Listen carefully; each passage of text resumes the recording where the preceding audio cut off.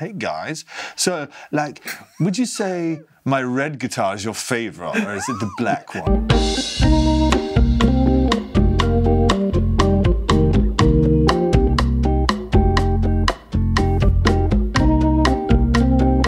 If I had to summon you using the dark arts, what 3 objects would I need to place on the altar? A pair of Adidas trainers would work. A Man City scarf. Yeah.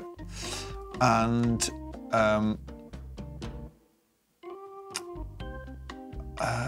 yeah, a plectrum.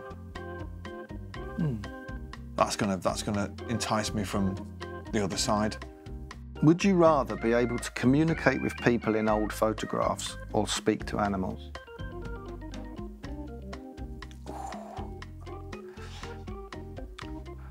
I wouldn't be very interested in the life of a dog or a cat. No dog that I've ever fucking met anyway. So I'm looking at old photographs. World War II stuff you could talk to. No, John Lennon. Like, all right, mate. Fucking hell. Nice one. So you wouldn't want to talk to a dolphin? Dolphin? No. Well, they can't talk. Is this great? Yeah, but you'd be able to talk to it. Well, in their language? Just, yeah, you better communicate with All right, mate, what have you been up to? Fuck off, what have you been up to? I'm just on holiday. What's going on in there? Nothing, just swimming about. I mean, boring. Animals are boring. Have you made more money in the last 10 years Yes. from your solo stuff or in the last 5 years from Oasis stuff? Well, Oasis was a license to print money, so I've made less. Yeah, Oasis is still, it'll never die, thankfully. And it's still a source of great joy to me, particularly as I wrote all the songs. So it never gets old, I'm afraid. If you were a cop and you and your partner found a dead body in a sewer, would you rather have the job of going to tell the dead person's family or handle lugging the body out of the sewer? I'd go and tell the family. That'd be the easiest option, wouldn't it? I want to get covered in shit of a fucking dead person. Yeah, but that's hard, going to tell the family. Is it fuck? What's hard about that? You know what? They're complete strangers, right? Complete strangers, but like, say it's a young father. Hi, it's DC fucking Gallagher. Can it come in? What's the matter? You know your husband has been missing. Yes. Have you found him? What makes you say that? This is suspicious. I'm taking you down the station. Well, I just meant, like, have you found him? We've been hoping you'd find him. We found him in a sewer. Oh, you found him? Yes. Is he all right? No, he's dead. He's dead, as well you know. Would you lose all you've achieved in the last 10 years to have your body de-aged 20 years? I don't think I would. I kind of think I feel and look better now than I did 20 years ago. So, no. Ask me that in another 10 years and I'd probably say yes. But not now. I'm peaking now. What's your most Spinal Tap moment of the last 10 years? We did a gig in Peru on a first solo tour. And we were told we were having a police escort to and from the gig. It's always a bit of a thrill when you get a police escort. Like, it makes you feel like Led Zeppelin or fucking Stones or something. On the way back from the gig, which was a great gig, as they always are in Peru, we were in the police escort and we got overtaken by a bus. Which I found very Spinal Tap, because usually police escorts are like, you fucking get out of the way.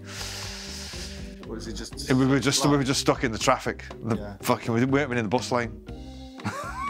It was quite like, fuck me. Is that Oasis years? No, you said in the last 10 years. I don't really know this, but I've kind of been solo for the last 10 years. You do know that, right? Yeah, well, yeah. So, I don't think you'd listen to that. Yeah. Oh no, we used to get loads of police escorts in Oasis, but they were proper ones. Like the hairiest one I've ever been in was in Dublin one night with police outriders. They're fucking mental, like speeding through the streets of Dublin. Fucking, they can be quite nerve-wracking. You know, you just come off stage, you're covered in fucking freezing cold and soaking wet, and then you're going in a car 220 miles an hour up fucking through the streets of Dublin. It's like not yet. What is the thinking behind a police escort? Well, if you get stopped at the traffic lights, you know, Get mobbed. somebody might ask you for your autograph, you know, and fucking hell, that'd be the end of the world, wouldn't it? I've never understood them myself. But it's to get you out of the building quick. If you got your dream job movie soundtrack, what's the movie? It would have to be a Tarantino one, wouldn't it? There's a track on Who Built the Moon called The Man Who Built the Moon that every day I was going to the studio while writing that track, I passed the promotional poster for the Hateful Eight. Was that what they called? Hateful Eight? And I decided to write a song about that poster. And actually, when it came out, it sounded like it could have been in that film. So it would be one of his, because he's got a certain style and characters are always a bit edgy and flawed. So it'd be a Tarantino film. Would you be up for doing movie soundtracks? Absolutely. Yeah, you know, I've never been asked to fucking score a single fucking thing in my life ever once. Yeah. No one ever asked me. Hit him up. If you could only listen to music from one 10-year window, what would the 2 years be? 10? Yeah, so a 10-year window of time.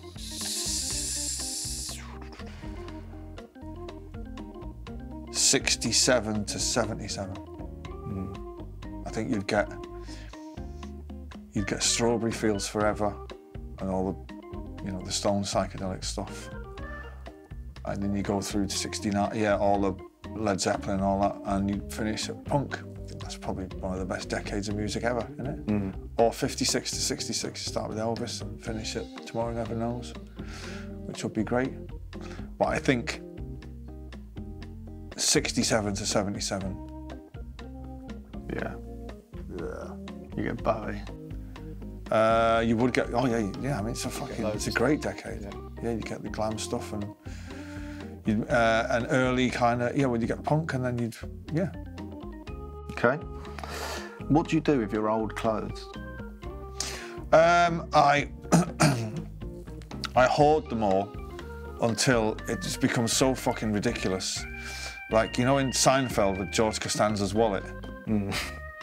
Right, that's like one of my fucking wardrobes, and they're just all squashed in there, and it's just fucking... I get on my fucking tits sometimes. I refuse to throw anything away. And then what I usually do is get to the point where it's so annoying that I just do a fucking John Cleese, right, that's it, and put them all in bin bags and call my girl Daisy at the office and say, get rid of these for us. And she gets rid of them to charity shops. Wow. Yeah. A big clear out is coming soon, and I don't mean, you know, that kind of clear out. Yeah. What charity shops? Like, why don't you just... I don't know. You should put them... What, on eBay? No, it's charity, like proper charity, like so people know. Because think how much they'll make in a charity shop compared to if people knew it used to belong to you. Yeah, well, I don't, no, I'm not, no, I don't. Hey, you buy my clothes. No, I'm not into that. People would be disgusted at how small I am.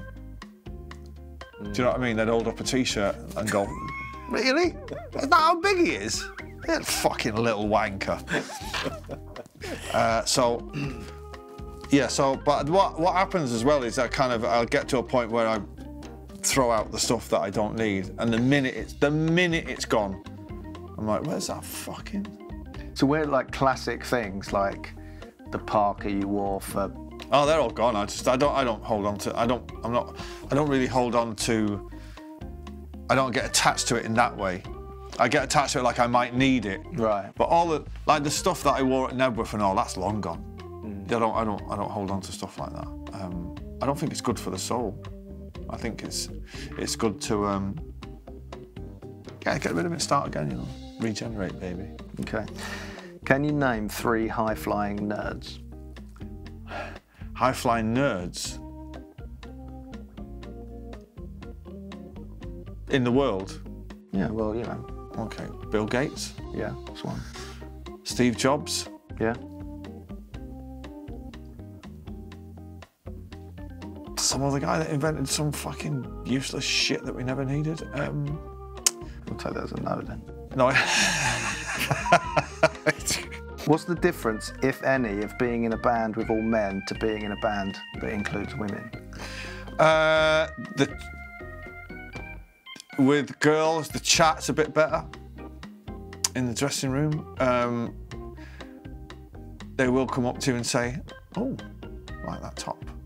I always get self-conscious of people saying, "I like that top." But the other, you know, and sometimes they'll say, "You're not going to wear that on stage, are you?" I'm like, "Well, fucking not now, no." Is there anyone in a band currently that you'd be interested in seeing go solo?